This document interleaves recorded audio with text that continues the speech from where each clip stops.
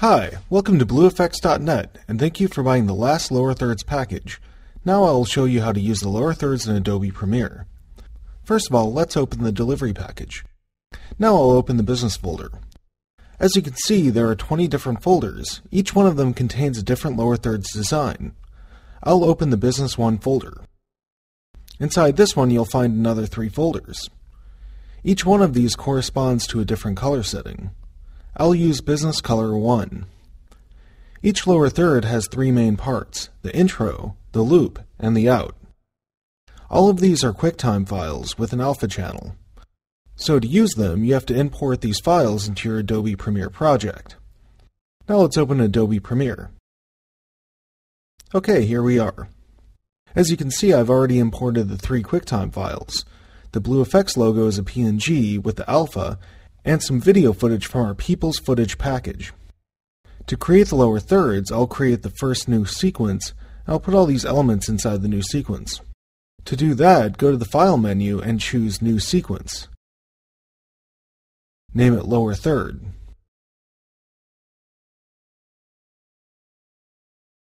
Now let's add the intro part of our lower third.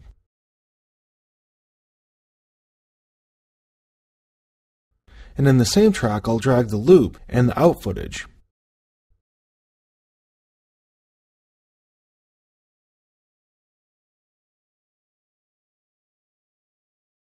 Done.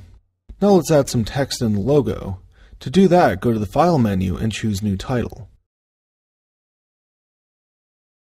Use this panel to create the header text for your lower third. Type your text and adjust the position and scale.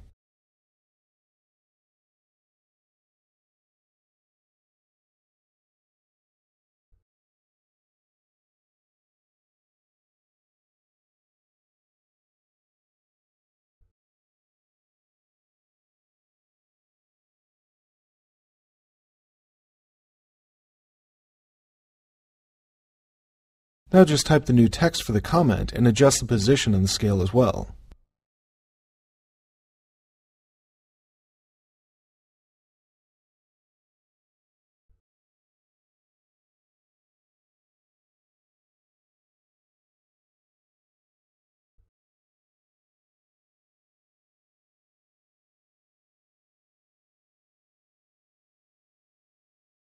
Just close this panel and you'll see you have a new title object in the Premiere library. Just drag it above the lower third loop and adjust the time to fade in and fade out this title. Select the track from the Effects panel and open the Video Transition folder. Open the Dissolve subfolder and choose Cross Dissolve. Drag this transition over the in and out point of the title track.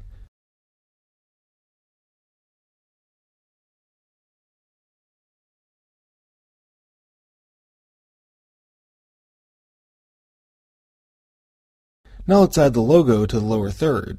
To do that, select the logo from the library and drag it above the title track.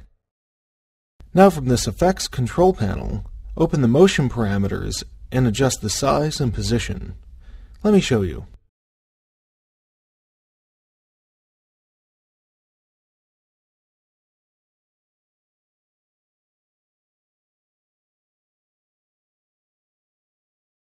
Drag this transition over the in and out point.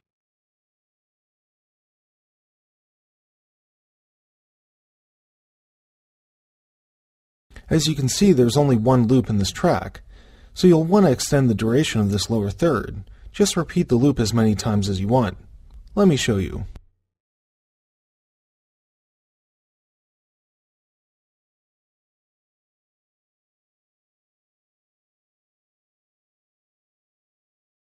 Now let's adjust the duration of the other layers.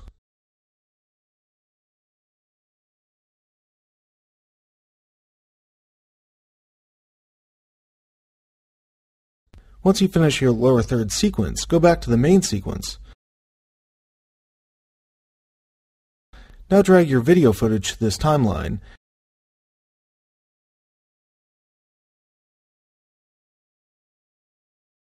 and drag the lower third sequence above the video footage.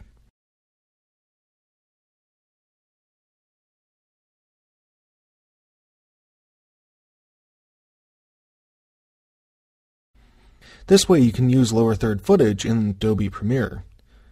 If you have any questions about this package, please don't hesitate to contact our support team at blueeffects.net. Have a good day!